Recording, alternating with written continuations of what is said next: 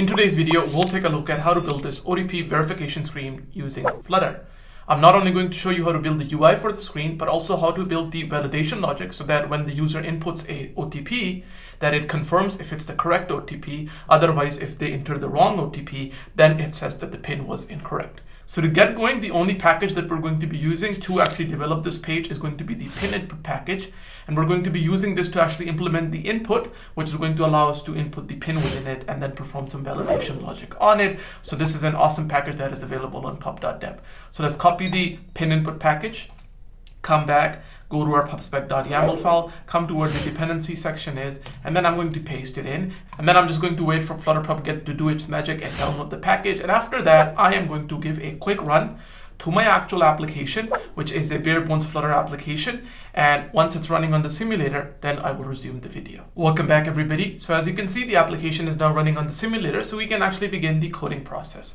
What I've done is created an empty stateful widget that I'm going to call homepage, and for its build function, it currently just returns a scaffold. And then on my main.dart file, I've basically set to the build functions material apps home property this homepage widget that I've created. So all of the logic is going to go within the homepage. So the first thing that I'm going to be doing is basically creating a variable, and this variable is going to keep a reference to what the correct PIN is going to be when the user is going to be inputting a PIN, the PIN that we're going to be comparing against what the valid PIN is going to be. So in this case, I'll do string valid PIN, and then I'll set it equal to 1, 2, 3, 4. You could use whatever PIN that you'd like, but the assumption here is that this valid PIN is going to be something that you'll fetch from a backend or from an API, something like that, but I'm just hard coding it in. Once this is done, the next thing that I'm going to be doing is, for now, just defining the init state function for this class, because we're going to be using this to initialize some variables later on. Now that this is done, the first thing that I'm going to be doing is basically laying out the structure of our UI. So this includes adding the stuff at the top, which is the text for verification, the subheading under that, and the phone number. After that, we'll have the actual UI for inputting the actual user's PIN. And then after that, we'll have this hyperlink text, which will say, didn't get the code, we can resend it. So how can we do that? Well, to do that, I am going to come to my build function, and for the scaffold, I'm going to define its body property, and then I'm going to say that I'll do a call to a function called build UI.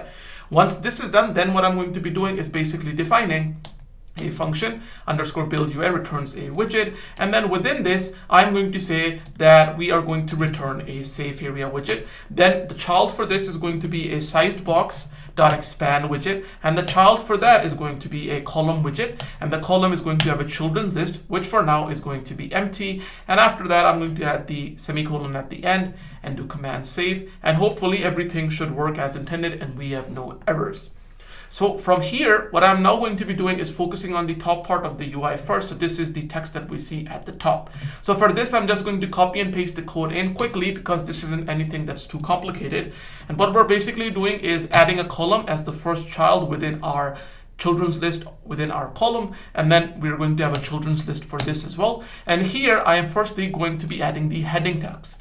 So to actually render the heading text, what I am going to be doing is actually creating a function which is going to be responsible for returning the widget of the heading text. So I'll say there's going to be a function, it's going to be underscore heading text. I'll open up the function's body, and then within this, I am going to say that we're going to return a text widget. Then I'll take the heading text, I'll come back to the build UI function, to the column that's within the children's list of our column, and here I'm going to paste in the heading text like so. Save, and there we go, we can see verification. With this done, the next thing that I'm going to be doing is on the main column, I'm going to set the main axis alignment to be main axis alignment dot space evenly, and I'm going to set the cross axis alignment to be cross axis alignment dot center, and save. Once this is done, the next thing that I'm going to be doing is actually creating the other widget, which is going to be displaying our subheading text. So our subheading text refers to enter the code sent to the number. So for that, I'll do this. I'll copy this function. For heading text, I'll paste it once more. But this time I'm going to say that it's going to be called subheading text. And then the actual text widget that it returns is going to be just slightly different. It returns a different text, has some slightly different styling applied to it.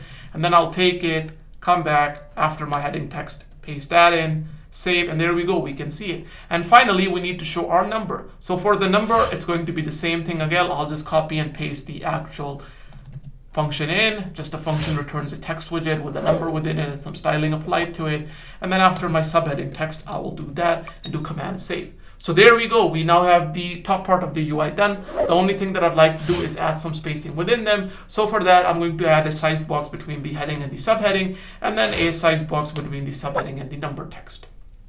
So with this, what we can do is move on to the next part. So for the next part, I'm not going to focus on the pin input for now. What I'll do is focus on the didn't get the code part, so we can just quickly add that and get that done with. So for that, it's going to be the following. What we are going to be doing is basically creating a function, and I'm going to say that this function is going to be called underscore resend code link. It returns a widget, and then within this, I'm going to say that again, I'm going to be returning a text widget. It has some styling applied to it, and then I'll take this resend code link and I'll come back, and then I will come to the point where we have our build UI function, but this time we are not going to be adding the actual function to the column that we have within our children's list. We will add it as the second child within the main column that we have after the column that contains all of these headings and the number. So let's do save, and there we go. We can see didn't get the code, resend code. Then I'm going to come to my main.dart file, and I'll just quickly change the color to blue because it's currently purple as the theme, and that should fix the actual hyperlink color. And with that, we are actually ready to begin creating our pin input form. So to create the pin input form, I'm going to be doing the following. After my actual column and before my resend code link function, I'm going to add a new child within this children's list for my column, and I'm going to say that it's going to be called pin input form. Like so. And then I will come down and I'll go to the very bottom, and here I'm going to say that I will create a function returns a widget. It's going to be called pin input form. Doesn't take in any parameters, and I'll open the actual function definition up. And then here for now we are going to be doing the following, which is to just return a form widget. And the reason we're returning a form widget is for the fact that our pin input is similar to a text input field or any other input fields that we might use within Flutter. So it basically supports interacting with the form, and a form can actually interact with it and perform validation logic on it, saving logic on it. So if you work with forms before in Flutter, basically the pin input supports all of the functionality like that a text input form field would support as well. So once this is done, the next thing that I'm going to be doing is to the child for this form saying that I'm going to be using a column. And the reason I'm using a column, and let me just define the children's list quickly, is because we have two things within the actual pin input form. We have the actual input field for the pin, and then we have this validate button that allows us to validate if what we've inputted is correct or not. So that's why we're using a column. So once I've defined the column, then what I'm going to be doing is adding the first child within this column. And what is the first child going to be? Well, it's going to be a pin input variable, and this comes from the pin input package. And as soon as I do this and do command save, you can see that we can see the pin input package in action, and I can type stuff within it. But for now, nothing else is going to happen because it doesn't have any validation logic built within it. So what I am going to be doing now is basically building the validation logic within it first. So to build the validation logic, the first thing that we have to do is attach a key to our form, and that way we can use that key to call a validate function on the form, and then for all of the fields that are contained within this form, it's automatically going to call the validate functions on them, and the pin input actually is able to interact with the form as well. So to do this, I will come to the top of my actual class, and then here I am going to do the following, which is to actually create a variable. It's going to be called global key of type form state form key, and set it equal to a new instance of global key, and then the type is going to be called form state. There we go. So once this is done, I can do command save, take my form key, come back to where my actual form is, and then on this I can say now that the key is going to be our form key. So with this then, I can just give a quick restart to my application to make sure that nothing's broken. And then from here, we can move on to the next part. So for the next part, what I'd like to do is basically create the button that we click on so that we can call the validation logic on our form. So how are we going to be doing that? Well, to do that, I'm going to, after my pin input, add a text button. And then I'm going to say that when it gets pressed, I want an empty function callback for now. And then the child for this is just going to be a text widget that basically says validate, like so. And with this done, let's do save, and there we go, we can see validate. But now I click on validate, nothing happens. So the next thing that I'm going to be doing is that when I click on this button, I basically want to go to my form key and then do .current state and then from here I can do validate. There we go. So now with this done, if I click on validate, you can see that nothing's still happening. And the reason for that is because even though we've now linked a form key to our form, we've called the validate function on the form, our pin input doesn't define what happens when the validate function is called on the form. So now we need to define the actual validation logic.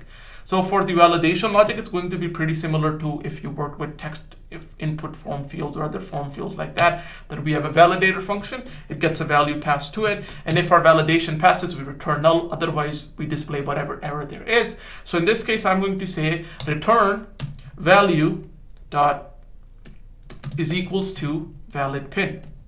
So if the value is equal to the valid pin, then we return null. Otherwise, we return a error message that says pin is incorrect. And that's pretty much all we have to do. So with this done, let's do save and let's test it out. And there we go. You can see that it says pin is incorrect. Now, if I go ahead and I type in a random pin, it says pin is incorrect. If I go ahead and type in the correct pin, then nothing happens. That means the pin was correct. So the next thing that I'd like to do is show you how you can get notified when the user inputs a pin that the pin was correct, and then you can do whatever business logic you'd like to do. Well, for that, on the pin input, we actually have a function callback, which is called onCompleted. And this basically is called when the actual pin gets input and the user completes the pin input. So I'm going to say that we're going to get the pin passed to us. And then I'm going to say that I'm just going to print, and then I'm going to do success.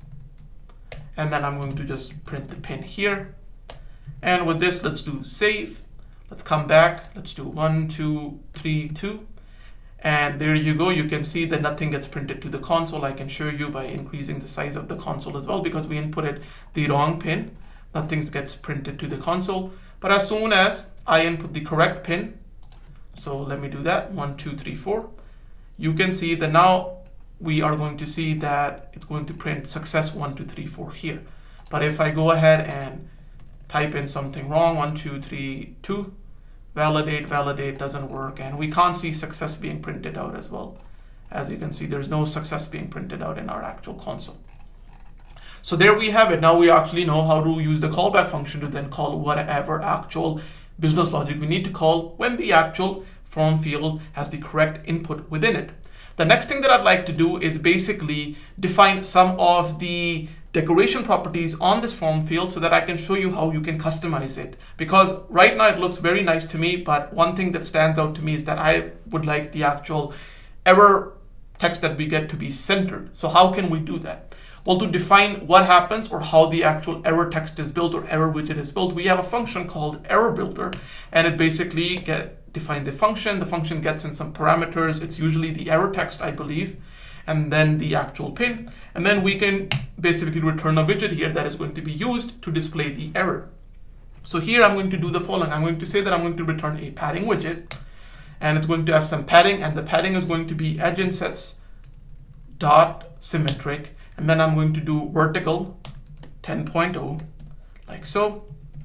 And if I do save, you're going to see that the error disappears because we're just returning a padding widget. We're not returning anything else.